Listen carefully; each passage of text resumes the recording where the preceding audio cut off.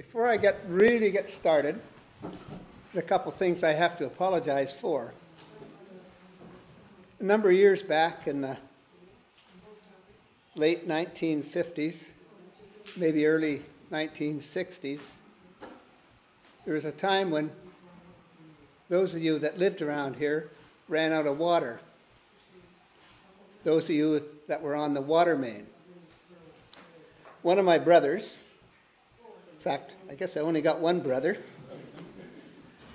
happened to hit this fire hydrant with his car. Knocked it completely over, and the whole area was without water for a while. For that, I apologize.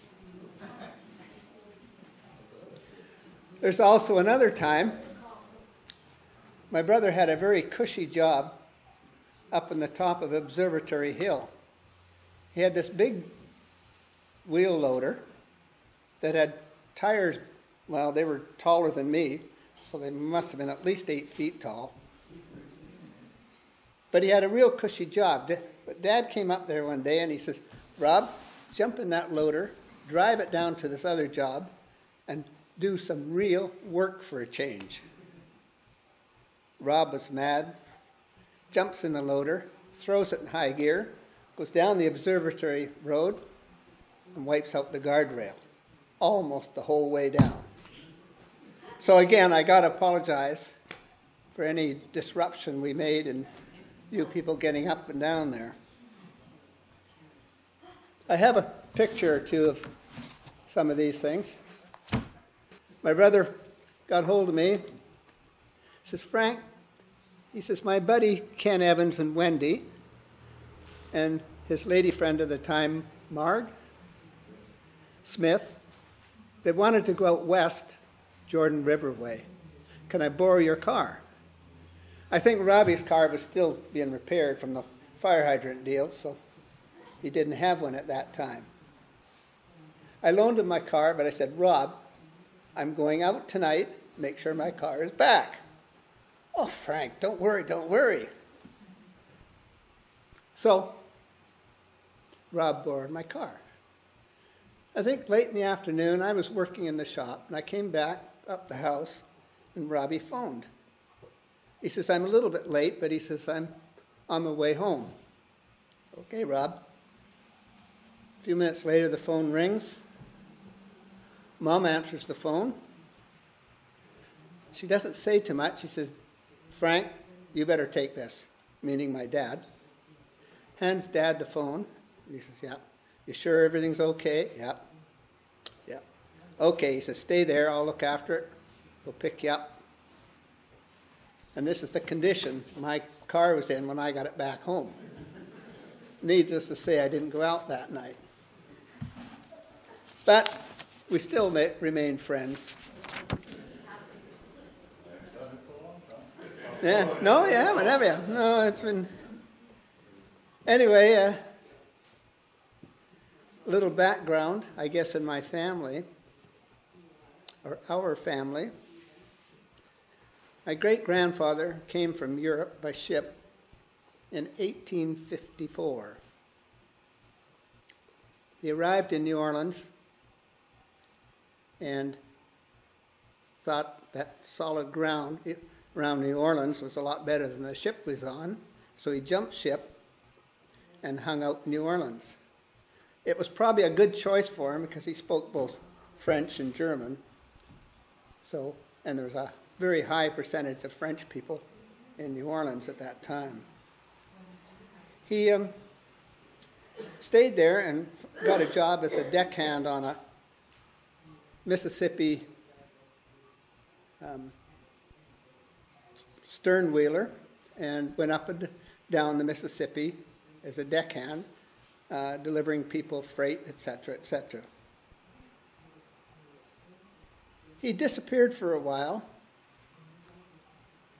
and in 1865, after the U.S. Civil War, he joined a wagon train and headed west.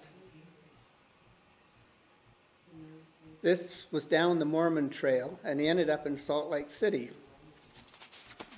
He there met a young lady called Maria Judson, and they soon became a couple. They moved to a little town called Fillmore in Utah and raised 4 children. One of them died as a very young infant, and they were left with 3. The oldest one was a girl, and then 2 boys, the youngest being my grandfather, or our grandfather. Sorry, Rob. Anyway, like a lot of us Copleys, our great-grandfather didn't like working for other people. And he heard about this gold available in California, so he packs up his family and heads west from Utah to California. He was a number of years too late. The gold rush was over. Of course, it was over before he even left, but he didn't realize that.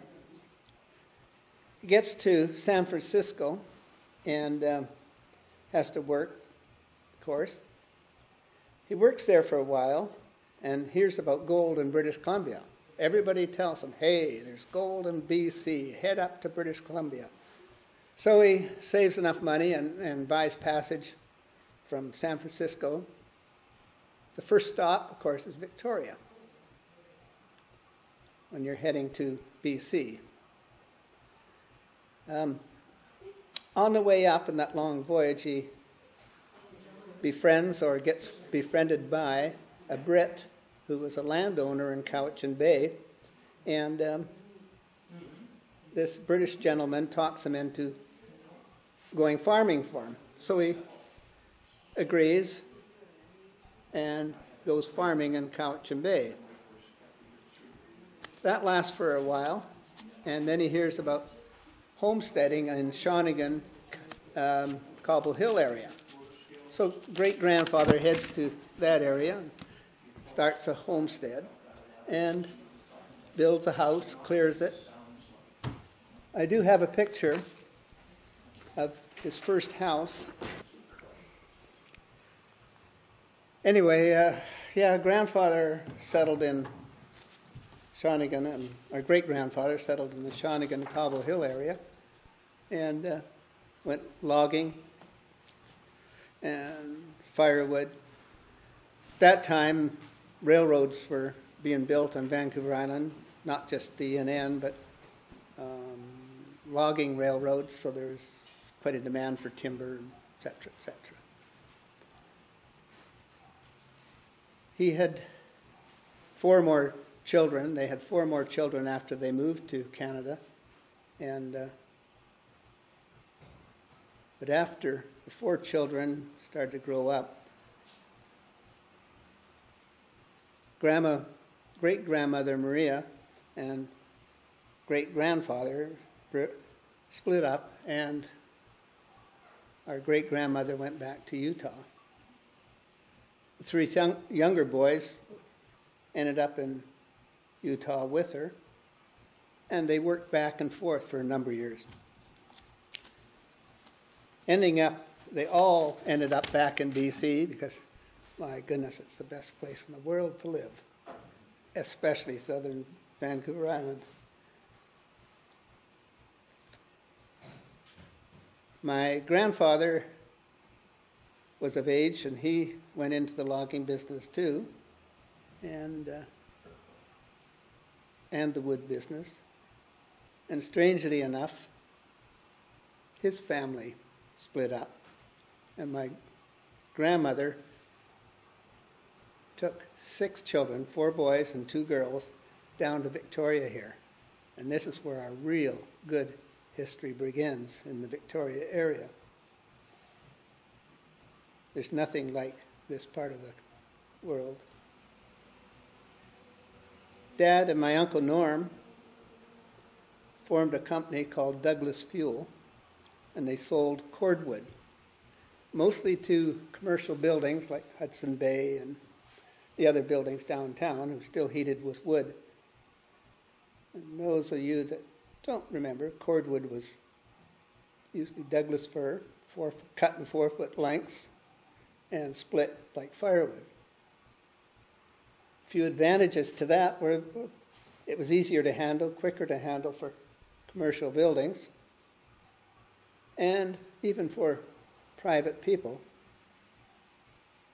You could stack 2 rows of cordwood down a deck of a truck, made it 8 feet wide, which is perfectly legal. And if you had a 12-foot deck, stack them 4 feet high, and you had 3 perfect cords. But the advantage was that people could see what they're buying, not wood that's thrown in a big closed truck box. So you paid a little bit more, but you got premium grade wood, seemingly. My father kept telling me that. Anyway, my father and my uncle went in business for themselves, and then the Second World War started, and the big demand was for logs, particularly Douglas fir. My dad and my uncle closed down Douglas Fuel and formed Copley Brothers. And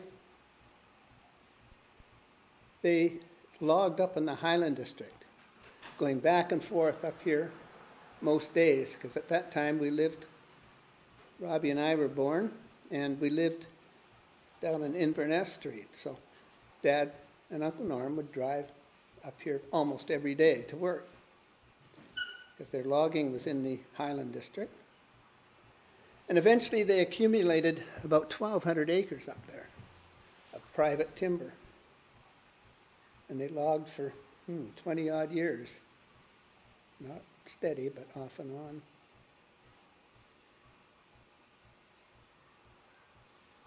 During this time of traveling back and forth here, they got to know a number of people. And one of their big families that they became good friends with was, of course, the Chew family, which is not too far down the road from here. John Chew was, I think, Dad's favorite. And Dad was probably instrumental in talking John into going into business for himself, and going into a business that was competitive with my dad. But that's the way Dad was. He enjoyed that competitiveness, and he enjoyed John's friendship. John and his sisters were quite young at the time, and periodically Dad would see them on the side of the road going to or from school, and he would take them to or from school.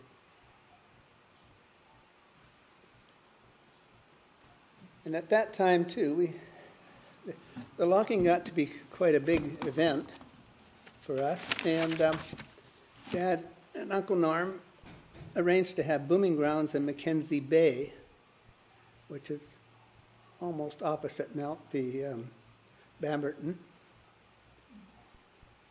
And in the summer months, we lived in the bay.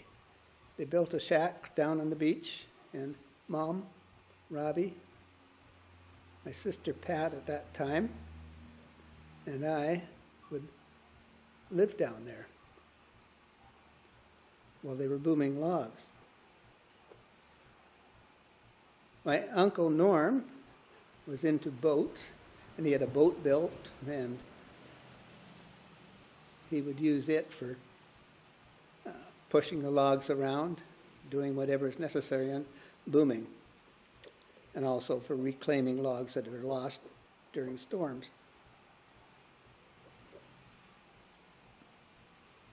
During this period of time, too, the two brothers were very involved in designing new machinery, make it easier. Logging is a tough business. We don't like those cross-cut saws. We don't like those drag saws. So they were always constantly looking for new equipment, new things, new ways of doing it. They got together with Basil Oldfield, which Basil, or Barney as some people called him, was quite a good designer. Excellent, actually. No hell as a welder, but he got by. And he built a lot of machines for Dad and Uncle Norm. Just amazing, you know. Stuff. Dad would come across a bear crawler tractor, and Basil would build blades for it, and just everything. Just equip it the way we needed it to do the logging.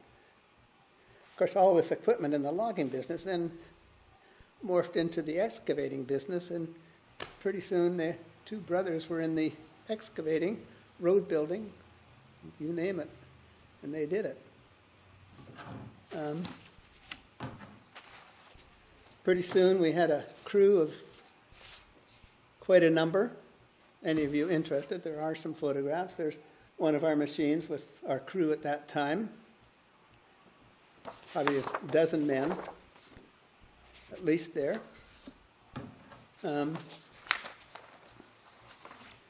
And as time went on, the war ended, and Uncle Norm and Dad were both looking to move away from Inverness Street. Things were booming in British Columbia.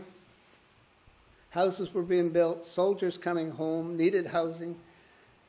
Logs, the mills needed logs. Uncle Norm found acreage down on Interurban and on one side and bordered on Grange. I think it was Grange on the other side. He built a house. And then there's an interesting thing. As I said, Uncle Norm and Dad were always looking for new ways of doing things. Well, his wife, our Aunt Lil, got him to paint a room in the basement of his house. She wanted it painted. Finally, the house was empty. Uncle Norm had no choice, but he had to go and paint. Well, these little paintbrushes that he had were not the greatest thing for painting. Uncle Norm thought there's a better way. We had spray equipment for painting the tractors, etc. So we went and gathered up all the spray equipment, the mask, the gear, the whole works, and turned up the furnace, got the house nice and warm, and started spraying this paint on the walls, the ceiling, and beautiful. But he forgot one thing. A hot air furnace sucks the cold air, warms it, and then spreads it through the house. It not only sucked the cold air, but it sucked all the paint overspray as he was painting that room and spreading it throughout the whole house. Every room in the house was covered in paint spray. Yeah. My aunt came home, and I think we could hear her all the way to our house screaming at him. And next thing we know, Uncle Norm is quietly sitting in our kitchen. I think he was afraid to go home and face the music again. But eventually Aunt Lil got over it, I think. And then in 1951, my dad found a farm for sale, not far from here, a couple miles from here. It's about 120 acres, 120, was it? Anyway, acres, and it was an ex-dairy farm, wasn't it, Rob? Yeah. Kind of. And, but it was perfect. Dad checked it out. It's just exactly what he wanted. It had the acreage where he could put his machinery. But the big thing, it had a long stretch that ran from Mann Avenue down to Kerry Road, and he could carve an airstrip down it. This is what he has been looking for since the 40s. The place was 4 miles from the city hall as the crow flies, so it was close to town. It had an 1,800-foot stretch where the airstrip could go. Perfect. So we carved an airstrip out of it, and I have a little blurb here on how it was done. That comes out of the newspaper. Unfortunately, a lot of our photographs disappeared. In fact, most of them. I have very, very little in this era. So I had to do some scrounging to get this. But it was perfect, as I said. And at the same time, Dad and Uncle Norm had a major job down at BC Forest Products sawmill in town. And BC Forest was expanding considerably, and they're building a brand new plywood plant. Dad and Uncle Norm did all the excavating for it, and it was huge. There was demolition, there was excavating, there was all kinds of work down there. And I remember I was quite young, but I remember going down there, and these lumber carriers, and I think they were called Ross carriers, was the common name for them. And they were screaming all down this site. And BC Forest said, I don't care what you do, but these Ross carriers have the right of way, because lumber has to go out. And they had to put up with this. But the big thing, too, is BC Forest, of course, being in the lumber business. Lumber was cheap for them. They supplied the lumber, of course, for their own building. And when they put forms up for concrete, that lumber came off, and they just wanted to get rid of it, get it out of the way. Didn't reuse it. We didn't spend money getting people to pull the nails, clean it, put it back up in the framing, get rid of it. So Dad and Uncle Norm put it in the trucks, and every day they trucked it out to our farm. We had stacks of lumber, plywood, whatever. Dad found a few people that were retired from this area, and they wanted some work. They wanted a friendship of working together. They weren't ready for complete retirement, so they came down, and Dad made a deal with them. They pulled the nails, they cleaned the lumber, they sorted it, stacked it. 6-foot 2x4s were here, 8-foot one over there, etc., and worked out beautifully. Mom and Dad then wanted a new house built on our newly acquired farm, and they hired George Farmer Construction, which at that time was the premium builder, and George and Dad were very good friends. And Elsie.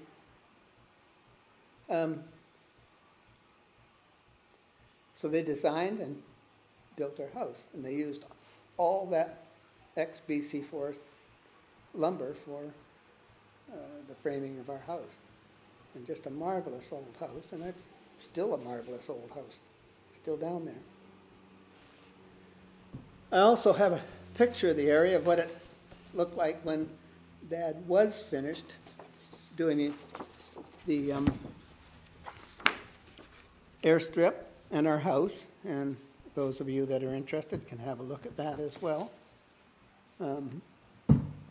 I also have a picture, of course, of what it looks like today. A mass of houses. The whole Northridge subdivision was our farm. And I'm supposed to get down, Darryl says. I'm getting my head cut off. Well, that's all right, Darryl. On our little farm there, Dad, he was always full of bright ideas. I loved the man, but anyway, he got Uncle Norm and I think my brother, and they went up to 100 Mile and they bought beef cows. Hereford Shorthorn cross. 25 of them. Brought them down and we put them on the farm. I hated them right from the start because I'm not a farmer. My brother just loved them, and they would follow him around the countryside. But these big Herefords were not used to being fenced in 100 acres. And sometimes they would knock the fence down. And luckily, like just about every other farm in the countryside, we had a nice black and white border collie who was extra clever, smarter than us. And when those cows got out, and maybe Bill Edge or one of the Edges down there would phone us and say, hey, your cows are out. That collie would be down there getting them back in before we even arrived at the scene. Just amazing, old pal. Those 25 beef cows pretty soon turned into 50. And we had more cows than, oh my gosh. And the more cows we got, the more I worked in the shop to stay clear of them. Anyway, my brother just loved them, and he was... But Dad also got the idea that, of course, we had all these cows, we had to have water, and we had to have water in the right place, so he obtained water rights for Colquitt's Creek, or I guess it's Colquitt's River, I think is the correct name now. And we had a huge, big pump and irrigation system with 3-inch, 4-inch aluminum pipe that we carried around and put wherever we needed it, and big sprinklers. And the airstrip was used for pasture when he wasn't flying on it. It was marvelous.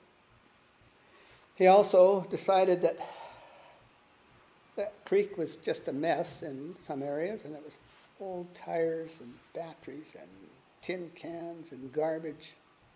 So for quite a long time, Dad's made the guys, not made, but asked our men when they got off early to go down to the creek and take an excavator and do whatever and clean up that creek and put it back in the shape it's supposed to be. He also, times, and it was usually my brother would say, Dad, hey, the water level in that creek is going down. It's not enough water in it right now for the fish. Rob was a fisherman. And so Dad would phone somebody, and I think it was the city of Victoria he'd phone, and they'd open the dam up at the gates up at Beaver Lake here and raise the level back up where it should be. Dad wouldn't take no for an answer if they said they needed water for other reasons. No, I've got water rights. You must supply me water. Didn't really need it at the time, or sometimes, but he didn't want that creek to go down. He also built a big pond right alongside the creek, and it's still there. It's hard to find, but it's still there. And that way some of the fish would always find, even in the hot summer, they'd find a place where they could get deep water and cool. It's really interesting. And in winter months, we could use it for skating. And again, my brother involved, skating on the pond. He wasn't always bad. Were you, Rob? No. Well, once in a while we'll say that. Yeah, we love you. The place was just, this area had so much going for it, for young people, teenagers, that everything you wanted. At that time, the reservoirs up at the lake there where the parking is now, and you could take your bike and whip around those concrete reservoirs. And of course we helped fill them in. I think Ideal Fuel trucked in there for, 10 years maybe. Huh? Yeah, Colquitt's Creek to fish in. Again, it was just an amazing existence. I have a picture, again, my brother, who's fishing in Colquitt's Creek, and this is after it was cleaned up, and that was with Askey? Yeah, Jim Askey, isn't it? Yeah. During our time there, we had helicopters. The Canadian Navy came in and used our place periodically for some type of maneuvers that they wanted to try. There's a picture of a helicopter right outside our kitchen window. Really enjoying it. Our youngest sister, Helen May,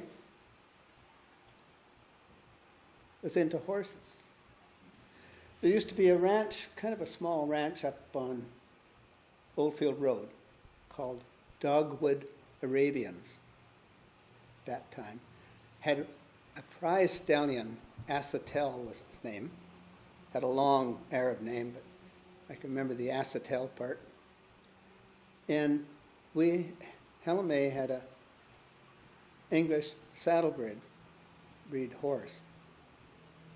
I think that's what it was. And the two bred her with Acetel, so she had what's called an Anglo-Arab. Those that you know, probably people in here know more about horses than I do. But anyway, that was supposed to be prized and beautiful. Had a little foal called Laura's Glory, and it was just the cheekiest little thing. It grew up. There was no way that if that little foal wanted out of a fenced area, there's no way that anyone could keep it in. She would find a way. May not be today, it may not be tomorrow, but she'd work and find a way through a wire fence. The little thing, my grandmother and grandfather lived with us in the basement suite of our house. Mom's father and mother. My grandmother, always with an apron around, just loved to hang out the washing on a clothesline. The dryer wasn't good enough for her. This little filly of Helen May's used to like to pull the clothespins off the line after she carefully put the clothes on. My grandmother would get so mad. She'd take the apron off. Get out of here, get out, Laura, go away, and chase the little thing away. And Laura would go around the house, and I think she just put her head around and waited until Grandma Nana went back in the house, and she'd go pull the clothespins off. This went on for probably over a year until the little thing grew up enough to stay away, but just the cutest little thing. There are some other interesting things on that farm. Just love. One I remember, and this one is me. I looked out our field, and we had a grain field where we grew wheat and vetch, or oats and vetch, down the bottom for the cattle in the winter months. And it was cut, left with the stubble, and looked down there morning, and holy gosh, there's half a dozen beautiful caught pheasants there. I got to get one of those. So at that time, you didn't mind shooting the odd pheasant. It wasn't a thing not to do. Anyway, my brother had a shotgun that I'd never used before. It was a Winchester 25 or 12 or 25. Anyway, I grabbed his Winchester, grabbed a couple of shells for it, put them both in, and charged down. Got a bead on one, bang, got him. And just as I shot, the Saanich police car came down Cary Road. Oh my good God. We'd been warned about this before, and I ran up. I thought maybe he didn't see me, so I ran up in the house. I've got the shotgun in my hand. And of course, I'm always, we've been around guns all our life, so I'm never pointing it at a place where it's going to cause too much damage. But unfamiliar with this gun, I somehow fired it off in the kitchen. At that time, Mom had a chrome table set with red upholstery on it.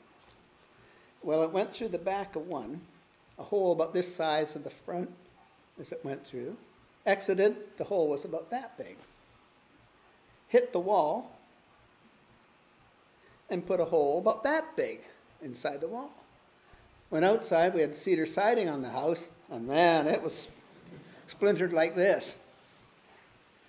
Mom could smell the smoke and heard the noise, of course. She was on the far end of the house. she would not come out to see what was wrong. And I think she went out the front door and got Dad. Dad came in the back. He looks at it. Learn anything from this? And he says, I guess you're going to learn how to fix it too, aren't you? And he walks out, just like that.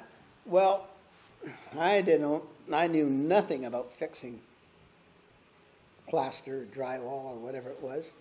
I knew nothing about fixing a siding. The chair I could take down to the upholstery shop and have it repaired. Good. Anyway, I did my best, but Dad had an old carpenter working for him periodically, quite often, actually. And he finally felt sorry for me and got the carpenter to fix my damage. Pardon? What became of the pheasant? You know, that I was trying to remember what became of that pheasant. I can't remember. I don't know. I don't think. Police just carried on. Oh, they were. Yeah, they were pretty good. I know. I got stopped by Constable Ledson. I'll never forget his name. Constable Ledson. I almost drove into a police car, actually. I was about 16, and he stopped me. Come over and asked for my license. I gave it to him, and he says, Frank? And I said, yeah. He says, I should give you a ticket for this. And he gave me a long lecture of what I was doing wrong and everything. And I'm pretty upset. He says, look, he says, I'm not going to give you a ticket this time. But he says, I am driving from here down to your house, and I'm going to have a word with your father. Well, my God. I said, please, anyway, he did not go down and see my dad. I was scared to go home because I knew my license would be pulled and my car would be parked and for a suitable length of time. But Constable Ledson never did that. He never went and saw my dad. But I tell you what, he just cleaned up my act as far as driving was concerned home from high school.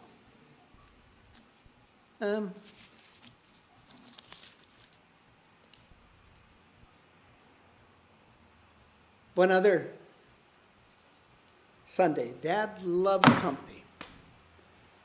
Mom never knew who was coming, he was going to bring home for dinner. I don't think it ever bothered her. In fact, I think my wife is the same way. If Dad met somebody and he wanted them to come home, they came home. Mom would say, ooh, I guess we got to put some more potatoes on tonight, huh? And so we always had people at our house, particularly on Sundays. Dad he couldn't go a Sunday without having somebody there. He also was very, very proud of his airplane. We kept it at home, just like we kept a car at home. We had the plane parked there.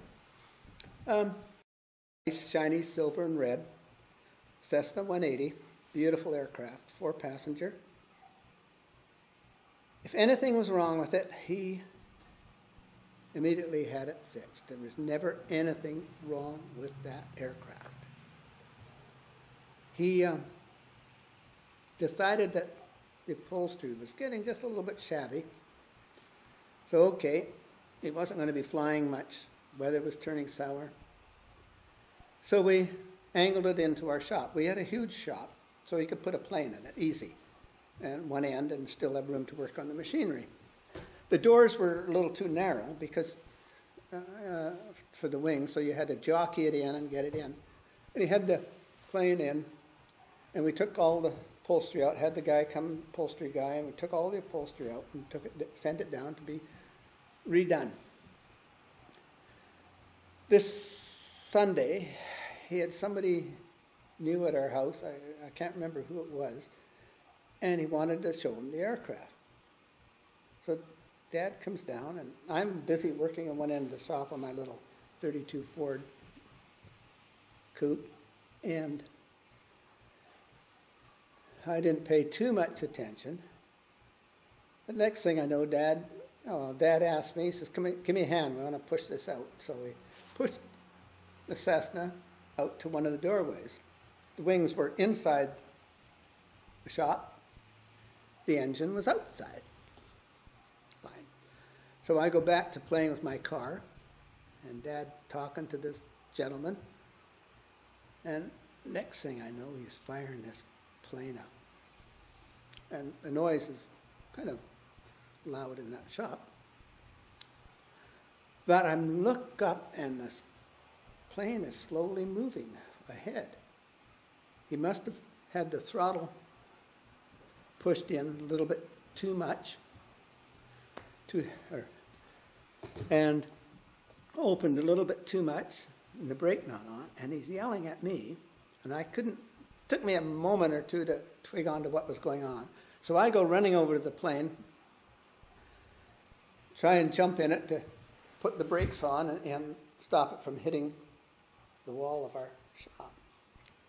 Well, with no seats in it, and just a perfectly flat floorboard like this, only polished aluminum, I just slid back, couldn't get the brakes on soon enough, and bang, the wings hit the doorpost. Well, it put two nice square dents in the leading edge of the wings. Of course, Father screams at me, and my fault for not getting there soon enough. I accepted that because that was the way Dad was. But 2 minutes later, he would walk away and put his arm around you, and it was all over. So, good friends of ours, Hugh Thomas was his name, was probably the best aircraft engineer in the country at the time. In fact, his gravesite is right behind us here. Just a fine gentleman. He had probably the highest credentials, aircraft engineering credentials that you could possibly get. He worked in the U.S. I think he was dual citizen, wasn't he? Yeah. And he worked in Texas. And what happened down in Texas, he got a special project, and it was right at the end, a special plane he had built for this company, right at the end, and they were just painted it. The paint was still wet. A big storm came up, blew sand all through the hangar where he was, and just ruined the paint job on this plane that he had. And anyway, he just said, that's it, and he quit right on the spot. He said, I'm going. And he owned an island up here, so he came up to D.C. and soon worked at Pat Bay Airport. But he became real good friends with Dad, and he came and he says, okay, he says, we got to get the wings off, and he came down and supervised getting the wings off, and I think Robbie loaded them up and took them out to the airport, and Hugh Thomas says, I'll fix them up and get them for you. Well, a period of time went by, I don't know how long, and Hugh phoned up and says, the wings are ready, bring them back down. Well, the leading edge of an aircraft is, it's aluminum, but shaped like that, and this square dent in it. Now, how in the heck could he get it out? Dad asked him, I asked him, everybody asked him. And he'd just smile and walk away. He says, that's my secret. So I don't know to this day whether he could take those dents out. I don't think so. But anyway, the wings were looking brand spanking new. And of course, he supervised putting the wings back on and signed the necessary papers that it was airworthy again. The way we went. But our whole growing up years was full of these things. Every single day was something that we could look forward to. Robbie and I, we got just about everything that we wanted. We had Dad and Mom made the opportunity there. We had to work for everything.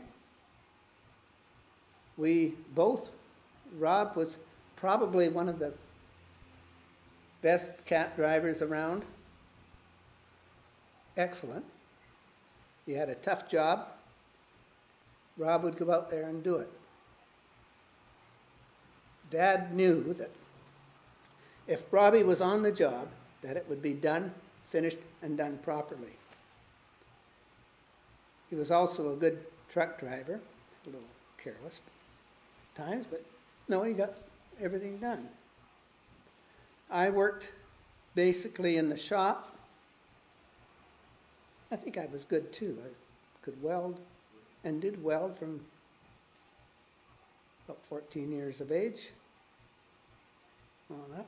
Even in grade 4 or 5, I would come home and I'd practice welding. When we lived on Inverness Street, Dad would save all the short welding rods that he'd half used, and I'd come home and every night I would practice welding. So we worked for everything, but we had the opportunity to turn that work into things that we wanted too.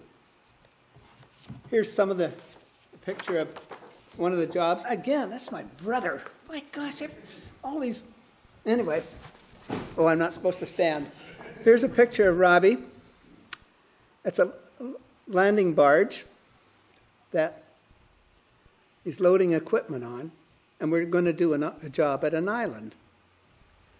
We built airstrips on Sydney Island, on Hudson Island, Pierce. No. Yeah. Just all around the countryside. And Rob was always there on these jobs. Of course, he was one thing, he was single, so he didn't mind being away. And he was good. I hate to admit it, but he was excellent. I don't hate to admit it, Rob. Here's another job that Rob did. If the picture's not good, but it's an article in the paper. We had a job down at Dockyard, and we had to place rock underwater. For some reason, I can't even remember why now. Was it a slipway? Okay, and right, that's right. And anyway, they only paid us for the work that was done right. If the rock went in the wrong place, we didn't get paid for it. So it was very important that everything, bucket load of stuff, was placed. Robbie was a skin diver, and so he was down there in his skin diving outfit, showing them where to place this rock. Worked perfectly. Little anecdote down there, every truck, every piece, every time you went in there, you had to get these darn guards at the gate, had to let you in and check your credentials or do this and do that. So this was getting expensive and annoying. And so one of the guys down there said, look, why don't we just open up the gate 100 yards down here and cut a fence open, and then you can go in and out at will. Did that. The guards could see us, but it was out of their jurisdiction, so they didn't bother. So the trucks then could come in and out at will. Dad also was a great man he made lots of money in this Royal Oak, Saanich area, Victoria area. But he also believed that if you make lots of money, you got to give some of it back. I think our equipment built the beach at Beaver Lake at no charge to the community. We worked on the Black Swan. We worked on several beaches at Elk Lake and trucked in sand. Now, Saanich would supply the material, the sand, but Dad supplied bulldozers, trucks, whatever was needed, and did it free of charge. We never charged for doing a park. We he cleaned up, as I say, Colquitt's Creek as much as we could, and again, that was for his pleasure. He loved to see that water running and the fish in the creek, and he liked to see the smile on Robbie's face when he came home with a trout about 6 inches long, but I thought.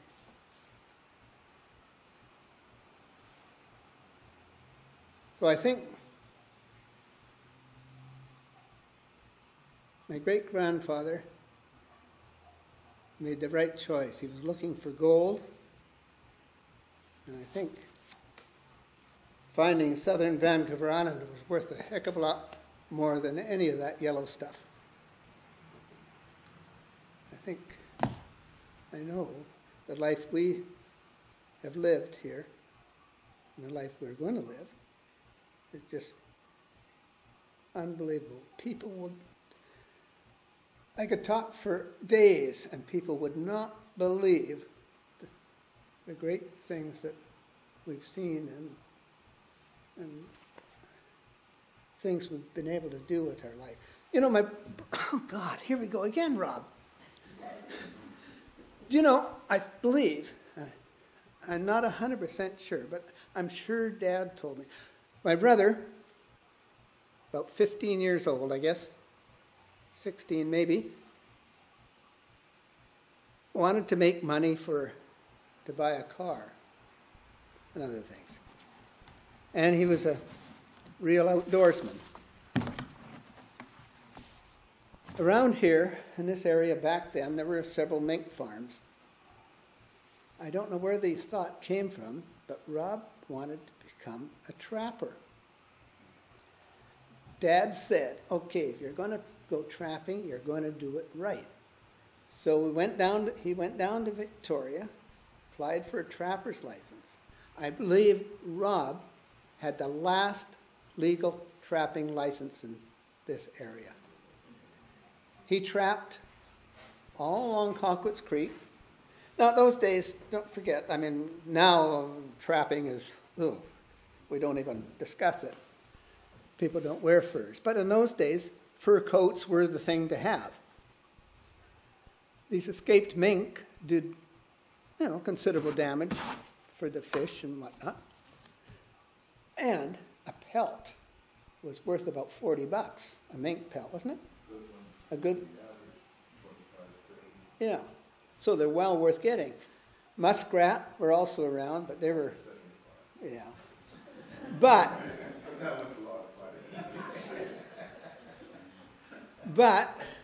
he had to do it right, and there was hours spent, and you got stuff in the mail from and he would have these pelts, and he'd clean them and do whatever you had to do, stretch them out, and anyway, and then he would collect enough and send them to Vancouver for the fur auction, wasn't it? And then eventually the money would come back to you, less the commission that they made on the auction. But the smell, oh my good God. I had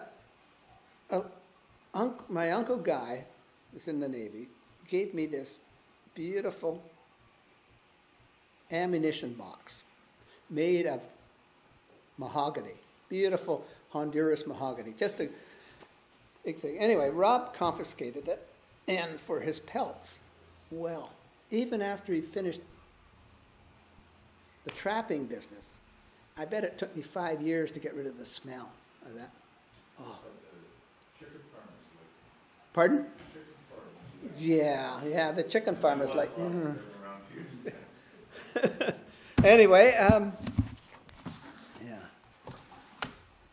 it was quite an interesting life there.